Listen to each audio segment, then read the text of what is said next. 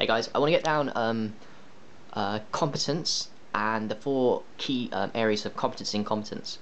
So let's go with unconscious incompetence, conscious incompetence, unconscious competence, and conscience competence. And the reason why I've been thinking about all those four things is because I'm not coming to the realization. I'm very aware. I'm very self-aware of every single little thing that's wrong. If that makes any sense.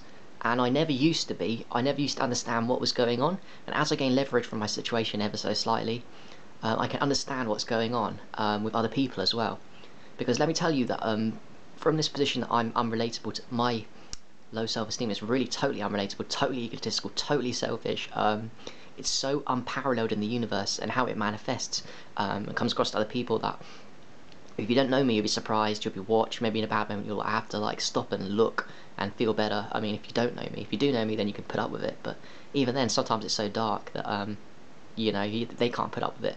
So my point is that people's competence, 99.9%, is unconscious incompetence. So they're unconsciously competent. And because they're unconsciously competent, they don't know how they became that, because they didn't have to proactively change anything. It was just there to start with. The transition from childhood to adolescence to adulthood, it was all just smooth. I mean, smooth in the sense that nothing as severe as what I've done to myself has been happened to them. I'm not saying smooth as in they didn't have any problems in their life, their dad didn't die and all that kind of stuff. I mean, I'm only kind of talking to them, the kind of damage that I've done that's so negative that you can see like it manifests 24/7 in attracting negative attention and weird mannerisms and in inability to vibe and all these kind of things. So people are unconsciously competent, and when they come across me, they unconsciously know what's up. Unconsciously, huh? So they know how to deal with it. They don't know what it is, but just they know how to deal with it. It's unconscious competence.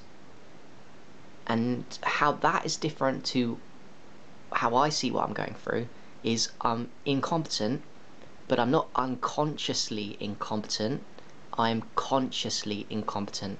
So I know exactly one of my key strengths is I know exactly now what's going on with why I'm like this. I know exactly. So I'm conscious of the incompetence.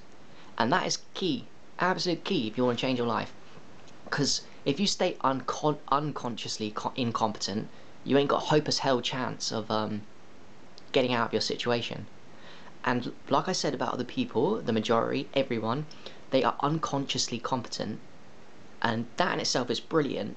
But if you want to teach other people how to be like you, if you are unconsciously competent like the majority, everybody practically, they're unconsciously competent, then they don't know how to teach other people how to be like them. That's key, because they're unconscious. It's not conscious behaviour. Whereas, hold the phone, I'm still incompetent, but I'm conscious of the incompetence, so I know what's going on, and because I'm conscious of the incompetence, I can take conscious decisions to fix that decision of incompetence. So I can become consciously competent like them. Actually, no, I can become consciously competent, unlike them, who are unconsciously competent. And when I become consciously competent, there is your value to society. You fuck yourself up, you're consciously incompetent. Over time, over decades, over years, you become consciously competent. And that's the difference between you and them. And that's where the value comes from, and then you can go and teach other people how the hell to do it, because you've done it, and you're the inspiration. Always strive to become consciously competent. You don't want to be unconsciously competent of anything, really. I mean, some things you do, like driving and all that stuff, but if you want a skill, become consciously competent of it, then you can go and teach other people. It's awesome. I've always known that my strength has always been, it's ingrained in me, the strength of mastery, kooky brain, whatever you want to call it. I just don't see the world like other people. I'm consciously incompetent. I will one day be consciously competent. I hope the same. I wish the same for you. Peace.